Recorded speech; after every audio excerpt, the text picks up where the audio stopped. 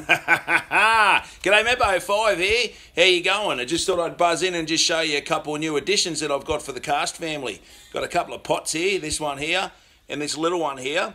The 6-inch, and I think that's about an 8-inch or a 10-inch. Unfortunately, they didn't come with a handle, but that's all right. They'd give me some bargaining power, so picked them up for a good price. And on my way out of the store, I saw this in a box. Check this out. This is the latest in the fondue pot set series. So this gives me 3 fondue pots, but this one very unusual. It's got the base on the bottom, and it's got this fancy work on the lid there. So 3 fondue pots and a couple of little saucepans. Now one of my other fry pans here, 6-inch fry pan, same sort of design in the handle on the side. So this handle here fits both these pots perfectly, as in thread size and all that. So I'll duplicate a couple of handles, turn them up, and get some handles on my new pots here. But anyway, today, what we're doing today is we're off to the coast. So we've got a 2.5 hour trip roughly in the car. We'll take the missus' car, and I'm going up to buy my first gate marked pot.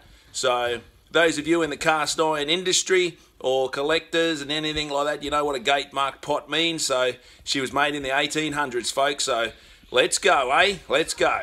Alrighty, we're just waiting for the missus. We'll be taking her car and I'll be driving, so don't judge me by what I drive. It's quicker, and it's well, it's not quicker than my Rodeo, but it's certainly cheaper to run. So let's be on our way, eh? Let's go and check out this gate marked pot. Roger. Alrighty, there we go, 834. Check the K's out. Yeah, Udu Gurus, love them. Alrighty, well here we go, we're off and they're running. It's about a 2-hour drive, so we might stop on the way, show you all some sights, but come along, let's go. We've just stopped at McDonald's. We're about, I don't know, part way up the coast, so we're just stopping for a coffee, bit of a rest break and something to munch on. Alrighty, we're on our way.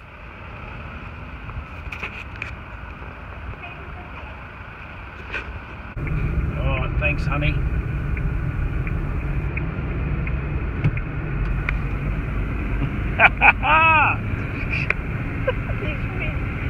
Turn right onto Steve Irwin Way towards Brisbane.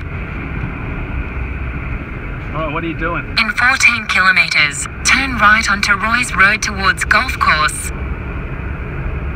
Okay, we'll stop, honey. Alright, we're just going to check out this on the way, eh? Why not?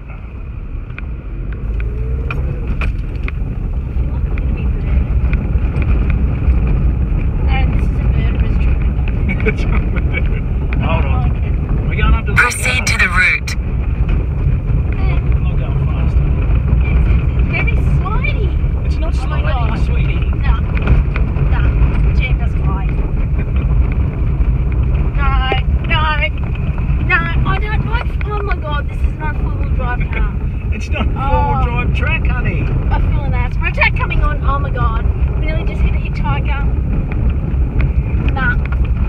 We're going to the lookout, Bubba. This is not a 4-wheel drive It's car. not a 4-wheel drive, honey. Oh my god. It's a dirt track. Oh. Come on, enjoy the trip. No. I'm not liking it. No, it's getting rougher. One way. Oh my god. Oh, do we got to walk to there? I'm not walking there. Yeah, obviously it's a hike. Oh no, we're not doing that.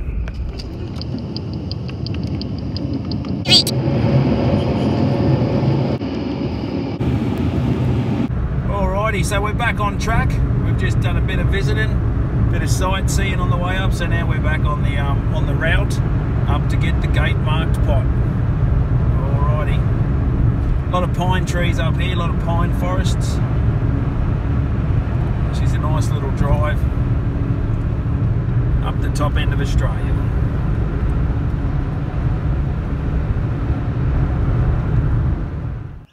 Alrighty, we'll get this in the back of the car. Just move all this paraphernalia. We've got the pot. Yeah, so there it is, eh? Now, I always do a bit of research on any piece of cast iron that I purchase prior to purchasing, just to get a bit of history on it. So this one here is Archibald Kenrick and Sons, and it's a cast iron enamel pot, and it's my first gated pot. I don't know whether you can see that there, but it's got the gate mark there. Now, this is a bottom gated English made cooking pot made by Archibald Kenrick and Sons of West Bromwich, Staffordshire, a 7th generation foundry that is still in business today. They made hollowware between 1840 and 1930, but they stopped gate marking like this before 1900. So this is a number 10 and it's 12 pints. Now in 1846, Thomas Kendrick, by the same name and town, put in a patent for enamelling certain cast iron pots. But I'm not going to use this because as you can see there's a piece of lead stuck in the bottom.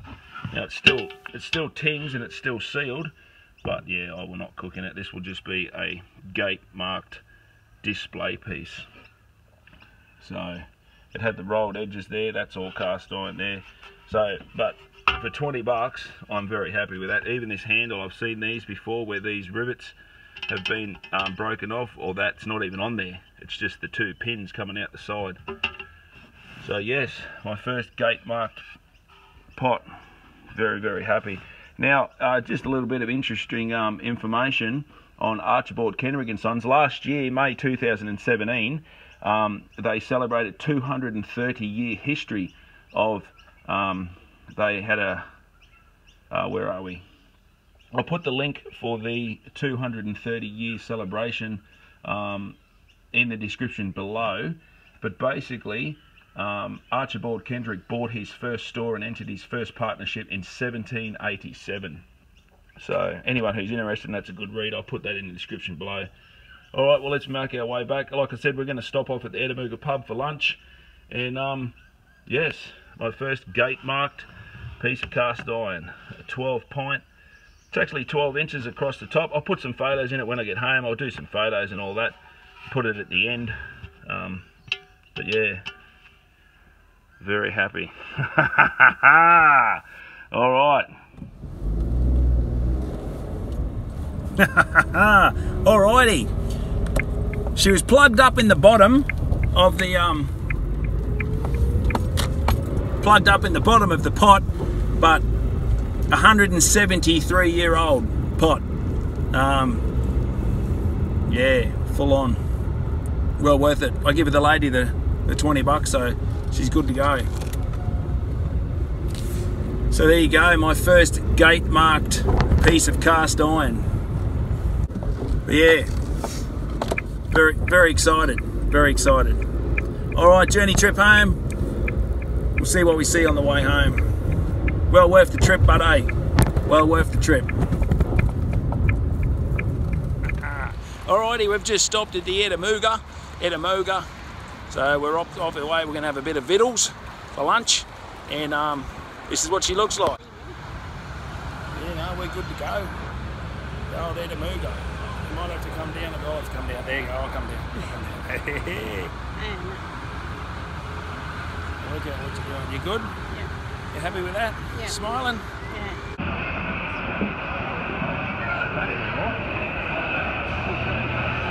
Upstairs, eh? Upstairs?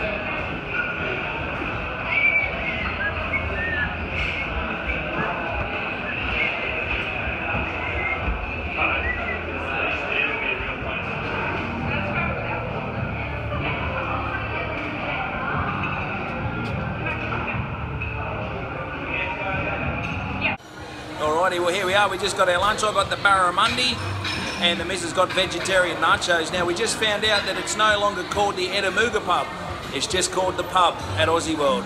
Bit of a name change, politics really, but anyway, she's still a good meal. Alrighty.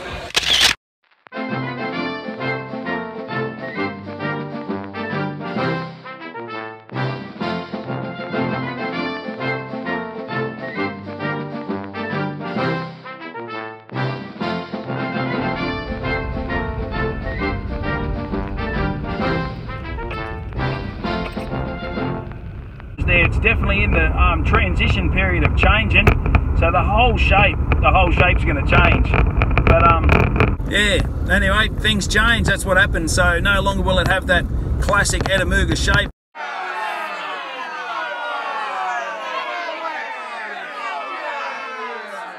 Apparently they're not allowed to have anything to do with the Etamooga anymore. No cartoons, foot rot flats, no nothing. So she's going tropic. She's going tropo. So, alright, we're on our way home now. We'll probably stop, have a bit of a Devonshire tea on the way home, eh? There's the missus. Hello. Hello. Oh, look at it. I know.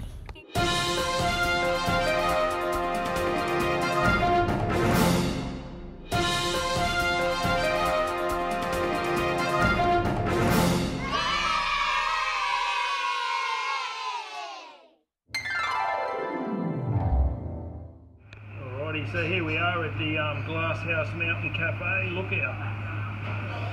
About 800 metres up the road is the actual lookout, so we'll go up and check it out too. Beautiful.